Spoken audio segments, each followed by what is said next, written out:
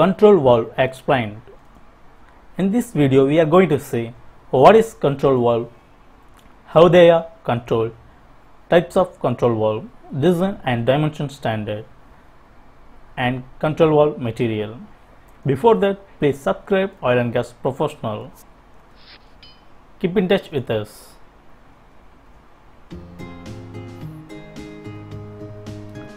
Control valves are self-operated type. They have actuators. Actuators operate on the signal received from an instrument. They are used for very fine throttling and to have desired process parameters, pressure, temperature, flow of fluid.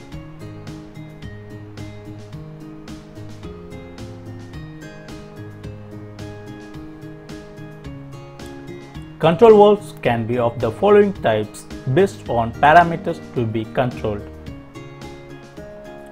Pressure control valve receives signals from pressure indicator or pressure transmitter. Temperature control valve receives signals from temperature indicator or temperature transmitter. Flow control valve receives signal from flow indicator or flow transmitter.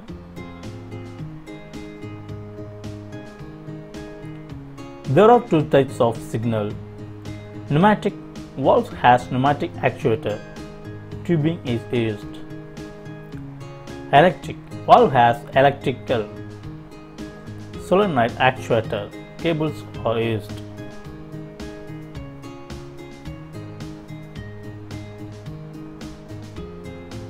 Based on construction, control valve has the following types: butterfly valve, globe valve, ball valve.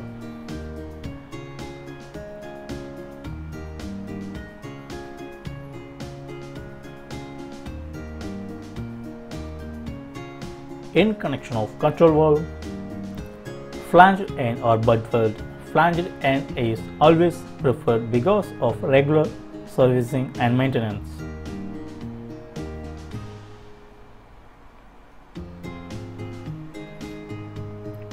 Design and dimension standard for control valve. BS 5352 for circuit weld threaded valves. BS 1873 for flange and butt weld valves. ANSI STM B16.34 for pressure and temperature limitation and rating. ANSI and ASTM B16.10 for face-to-face dimension of flange or butt weld end valves. API 598 for testing of valves.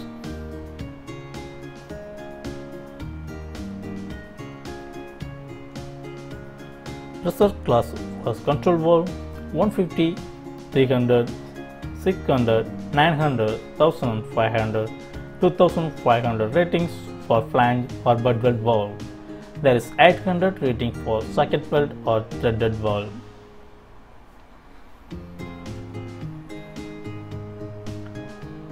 Valve material for control valve. Please see the below table.